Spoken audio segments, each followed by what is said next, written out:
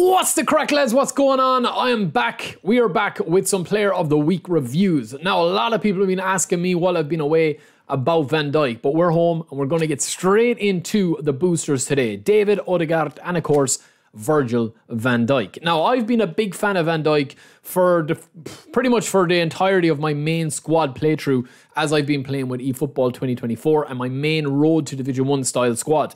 Just to get rid of a couple of the lesser players in this, right? I'm sure that a lot of people will find Gomez, maybe that will be able to go in as a box-to-box. He's just a simple box-to-box. You know, he's got some fairly good player skills, double touch, first-time shot, low lofted pass and slide tackle and interception and fighting spirit is always good, especially when he's on A form. He's a pretty okay average kind of starter box-to-box CMF. You can get better players. Honestly, I think standard Bellingham is probably going to be better than this guy in that role that you'll probably want to play him, which is more an attacking option than a kind of a defensive. Because of that defensive awareness and the lack of aggression, that you're not really going to be able to get him to that level of box-to-box defensive capabilities. We also have AS Roma's Slivar. Is that how you pronounce his name? Sivlar? Anyway, this guy is just your average goalkeeper. I've kind of made a couple of points about Schmeichel on Discord, where I've talked about Schmeichel and people saying that, you know, he's the best player in the game, he's this, he's that. Listen, every goalkeeper, if you come up against a good opponent from Division 2 onwards, anytime a good opponent, or if you're playing somebody, gets a one-on-one chance, they're going to pop it home 7, 8, or even 9 times out of 10, man. So I think goalkeepers are there as more of kind of a mental thing. When you do get that one-on-one, you do prefer to have your Czechs, your Casillas, your Neuers, your Oliver Kahns, and of course, big-time booster Schmeichel, a huge presence in the net. These goalkeepers that they release in the Player of the Weeks are very similar to kind of the centre-backs, or kind of like, apart from Van Dijk, we'll get to him, but the centre midfielders in this, because there's a lot of them that are just very average. These Player of the Weeks are aimed at newcomers, people downloading the game fresh, that don't really know how to build a squad yet, and they're just basically cherry-picking players that can slot in and do a job for you straight off the bat, right? So this is another player that we're talking about. This is more of an attacking midfielder as well, box-to-box. Kind of a, you know, nice skills, nice combination, but again, not at the level that you would require if you're looking to get up those divisions. If you're playing division, you know, 10 up to 5, 4, maybe even 3, depending on how good you are on the sticks, you can make do with a lot of these cards, but they are just average, right? I would also say the same for Augusto. This guy has got pace. He's got bags of pace, actually, with 88 speed, and the stamina is quite good. He's actually got some fairly decent player skills as well, but that's kind of where it ends, even though he's got unwavering form. That's a non-factor nowadays. And I also think that Lucas Hernandez, brother to Theo Hernandez, of course, both down as left-backs or centre-backs, both can play very, very nice positions. I feel he's the same. He's just like, even though he's got blocker as a left back and he can play as a central back, I feel like the centre backs and the left backs now that they're making, you can just obviously get better GP variants or even free variants of these cards that you don't have to spend your coins. Now, I do think that this guy is good. He's also got quite good pace. He's not going to get to that meta 90 speed, but he does have good acceleration. So I do like this card. If you are going to use him as a central back, I definitely think that he's worth it because he does have heading, he has interception, man marking, blocker, aerials. He's literally every player skill that you could possibly want. But when you're coming up against the likes of the big boys, like your Romarios and stuff like that, there's different tiers to defender and centre midfielder and DMFs and all that you need to have. And I think that this guy is just on the cusp of that stage before the meta, right? If you're not worried about playing meta, you just want to have fun, this card will be beastly for you. I also will take a look as well as at Kubo. This guy has always been a player that's interested me. I like the centre forward variant of him, or the version of him that we had before. Of course, he's got nice player skills. He does have soul control and double touch, but he does not, unfortunately, he doesn't have flip flap. So that's a bit of a concern if you're looking to do the ball roll or the special double touch or advanced double touch or whatever you want to call it, double touch level 4, level 3, whatever you guys call it. But I do feel like that this is a good prolific winger. He's going to be having good player ID.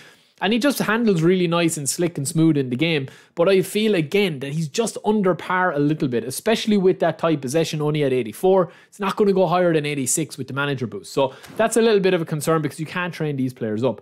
Also, we have Llorente. Now, this guy is definitely one of the best budget GP players to buy when you're starting off. One of the best free-to-play players as well. So if you've used his GP standard card, this is a very unique card. He's a goal poacher, but he's got some brilliant player skills, track back, man mark, and interception. there seems to be a little bit of a thing with players that are attacking players and have attacking player styles. Check out my Songkras and Player ID where I talk about this and increasing their defense capabilities a little bit, right? Speed, acceleration, stamina, very, very high on a goal poach and CF, but balance and tight possession is not going to even hit 80, which is a bit of a pity. There is no real reason to use this guy other than for a bit of crack. Obviously, you can use him any position, including right back, right midfielder, DMF to centre forward. So you can do some really fun things with his sub-tactic. But yeah, in terms of a straight-up CF, he's probably not worth spinning for. Because we do have two other really good CFs in this. David is definitely a player that I really, really like to use back when we were playing free-to-play. He's actually going to get a booster here of +3 to his agility, which is speed, acceleration, balance, and stamina.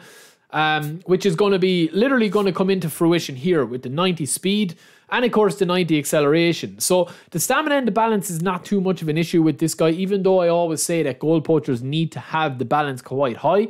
Tight possession and balance with this card, because you've got that raw speed and that raw power and you're going to be getting +2, it means that his attacking awareness and his acceleration are going to be high enough to override a lot of those issues with him. Whereas what you had with Llorente, it's kind of just the balance and the speed and the tight possession are just a little bit too low, with the other stats not overriding those. So I do also feel that with his double touch and his heel trick, his one touch pass, his first time shot, there's a lot to like about this card. Is he going to be a meta type CF? No, even standard Mbappe is better. But it's about variety and mixing it up. Now, we do have Odegaard, Van Dijk and Højlund. I'm going to take my time on these a little bit, but just to kind of mention, Højlund does not get the booster. We thought that he would. 86 finishing, 82 attack and awareness, his tight possession and balance. The balance is a killer on this card, man. I mean, you can get by with any card and any player at any level in this game. If you're a beast at this game, or even if you're just above average at this game, you can score with anybody. The game is very balanced that way to make you be able to score up front with Collar or Romario, obviously if you play to their strengths. But I do feel like this Højlund card is a bit of a letdown, especially his balance, and I would say also his attack and awareness. It should have been a little bit higher. Maybe I'm biased as a United fan, but I do think that it's a disappointing card. Odegaard here as a CMF orchestrator, pretty decent card as well. Speed and acceleration don't really matter for the role he's going to be playing. He's a luxury item. If you have a passer in midfield that you just want to have that's able to finish as well, you don't need to touch this card. He's got everything that you could possibly want. No look pass, which is always a beautiful animation when it pulls off. You've got rising shot, long range shooting. You've also got first time shot, one touch pass, true passing. No low lofted pass, which is unusual for an orchestrator of this class, but I do feel like it is a very strong card. And I know that some people that love Odegaard will absolutely love this card because he's got low pass and ball control very, very high. With the manager boost, he's going to have dribbling and of course that tight possession into the 90s. So it's a very decent card apart from the lack of acceleration, which you don't really need on this card for the role he's going to be playing.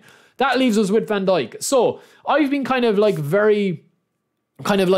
pro Van Dijk ever since I started my main squad. And I do think that he's a beast of a card. Interestingly enough, he gets a +3 to his finishing and heading, as well as jumping and physical contact. So he's not going to hit the 90s on defensive on tackling, aggression, or defensive engagement, because he's only going to get a +2 with the manager bonus.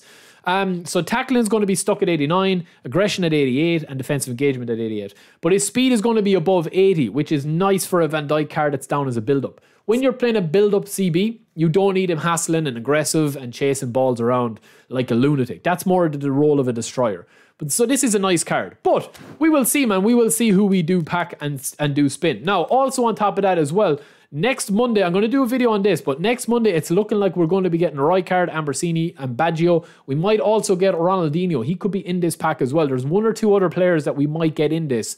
But yeah, that's what it's looking like at the moment. So it just depends whether you want to save your coins for that. At least you know what you're getting with the Player of the Weeks, but none of these are going to really change the dial for you. But that is it for the Player of the Week selection review. Let me know if you spun. We're just going to do a cheeky one here while we're on the video and hopefully get Van Dijk, because even though we've got a beastly version of Van Dijk, I always like getting new cards to test. Of course we get Pasalic.